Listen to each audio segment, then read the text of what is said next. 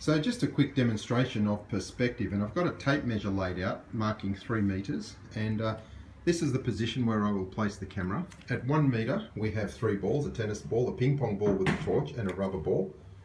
At 2 meters a tennis ball and a rubber ball, and at 3 meters a tennis ball, a ping pong ball and another rubber ball. And if we just go back to the starting position and have a look at how much smaller the far objects will appear. And this is due to perspective. You'll see that the closer balls are much larger visually than the ones further away. And it's especially obvious with those ping pong balls which are illuminated.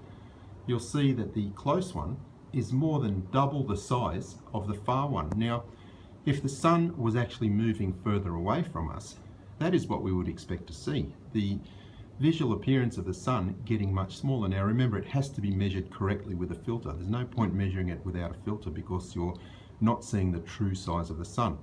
When we measure the sun with a filter, it does not change size at all from morning, midday and afternoon. It stays the same size. So this is how perspective works, and that's not what we're seeing in the sky when we're looking at the sun. So following on from that demonstration, we could see that objects further away will appear visually smaller, and the ping pong ball that was at 3 meters was less than half the size of the ping pong ball at 1 meter. Now that is what we would expect to see happening to the size of the sun if it was in fact moving further away. But reality shows us otherwise. These are photographs taken the other day using a solar filter. Show the sun at 12:03 on the left is exactly the same size as it was at 16:24 in the afternoon.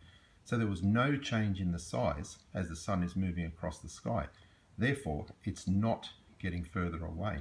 And perspective certainly confirms that objects should get smaller as they move further away, yet the sun remains the same size through its transit.